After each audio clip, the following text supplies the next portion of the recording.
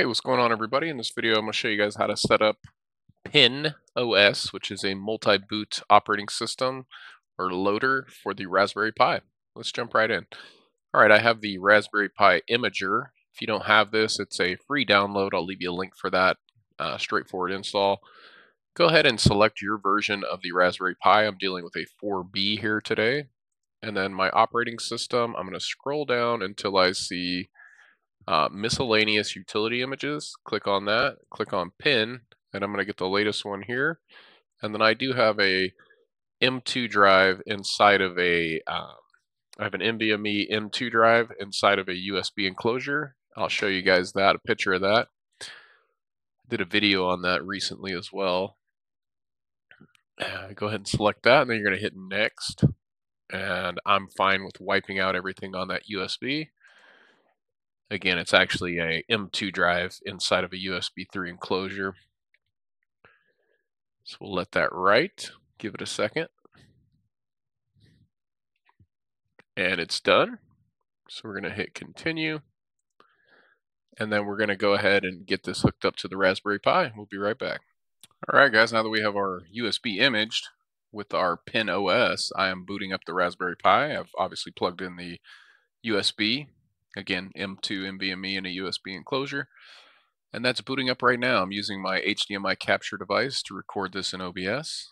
And it's coming right up here. So when you first image it, this is what you'll see. Okay, so let's go ahead and select our images that we want to use. So I'm just going to do a couple for testing here. I'll do the Android. And you see there's different categories here: general, minimal, games, legacy, media, utility, testing, and then sailing. So I'm just going to do a couple of the generals. Let's do one light. Let's do Diet Pi 64. Reminds me of that Diet Soda back in the day, Diet Right. For games, I like Retro Pi. There's a lot of good ones, though. We'll probably explore some of these moving forward. But again, this video is just kind of exploring PINN and making sure we know how to set it up with multi-boot. Let's do one media, unless we want to use this as like a Plex server or anything like that.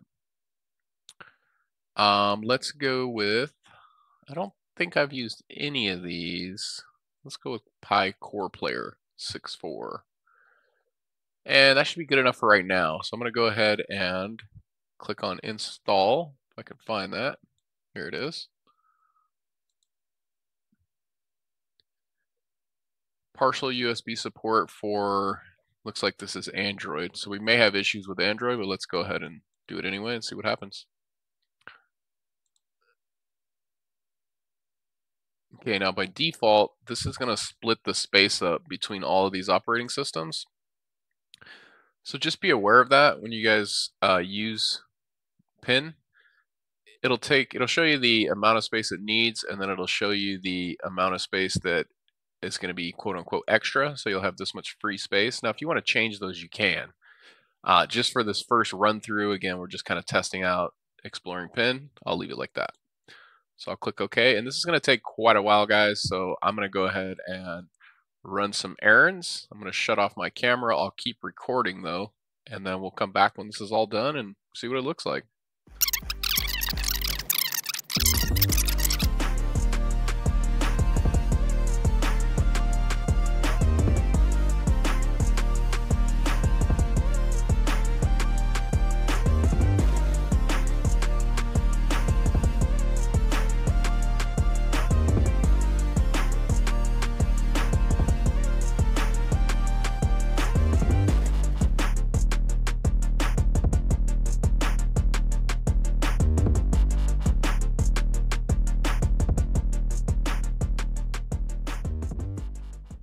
All right, guys, that took some time, but it is done.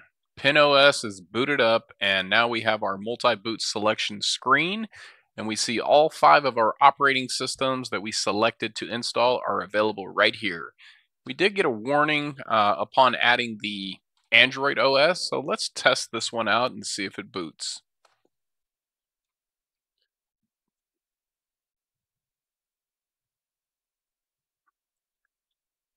All right, very nice, guys. Android, I think this is Android OS 13, has booted up with no issues.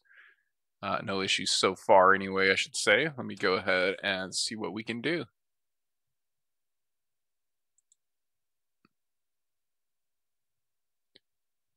All right, let's take a look at our menus, settings. Yeah, it appears that this is a functional, working version of Android OS. Very cool. We won't go through all the operating systems in this video. Again, I wanted to make this to demonstrate PINN OS and show you guys how you can get a multi-boot operating system or a multi-boot loader for the Raspberry Pi. This was, again, PINN OS. We'll probably take a look at Berry Boot. And once I've made a decision on which one I think is the best, I will go ahead and build from there the ultimate Raspberry Pi USB. And again, I keep saying USB because these do attach via USB, but today I'm using an M2 NVMe drive in a USB 3.2 enclosure. So very high performance, very reliable drive, and yeah, it kicks ass. So stick around, guys. Make sure you subscribe to the channel because this will be a small series, and as things evolve, I think you're going to be more and more interested to see how this all plays out. Hope you all have a great day. Until the next video, take care.